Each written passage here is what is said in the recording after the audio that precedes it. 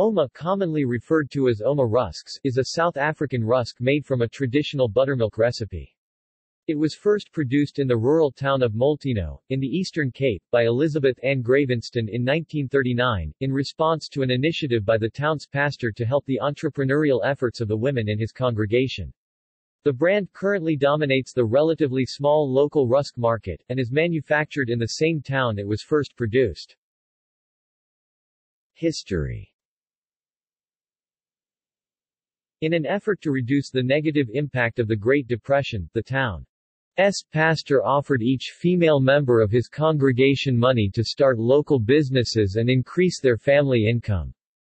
They each received a half-crown, which is equivalent to 2 shillings and 6 pence, roughly worth £30 or R$520 in 2016. They were first sold under the brand name Outspan Rusks, but was changed soon after to Ouma, Afrikaans for grandmother. In 1941, the fledgling Governmental Industrial Development Corporation, South Africa, gave its first start-up loan to Ouma Rusks for £1,500.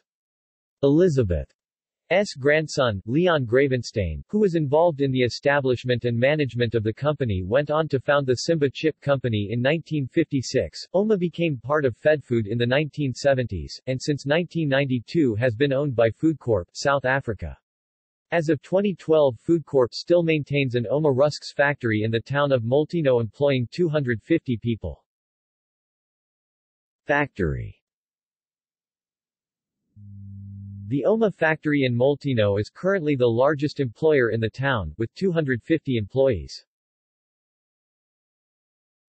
Advertising.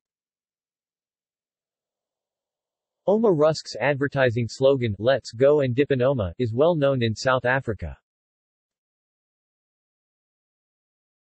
References.